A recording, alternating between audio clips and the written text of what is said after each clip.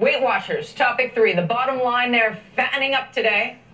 Stock rallying after announcing it had signed music producer DJ Khaled. Why is this such a big deal for the stock?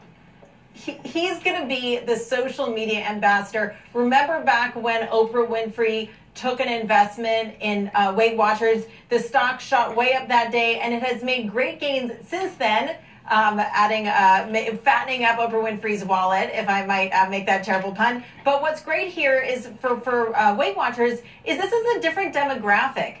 This is not the typical female demographic you would expect to follow Weight Watchers. DJ Khaled is going to be really documenting his efforts with this new freestyle program to his followers on Twitter. He has about 4 million followers on Twitter. His snaps get 3 to 4 million views. He has nearly 9 million Instagram followers. So he's going to reach that male demo, and it's going to be fascinating to see what happens. He's already lost some weight, but the question is how much more he can lose and whether he can keep it off. And so a lot of people will be tuning in. Yeah, it's always easier for men. Thank you, Julia.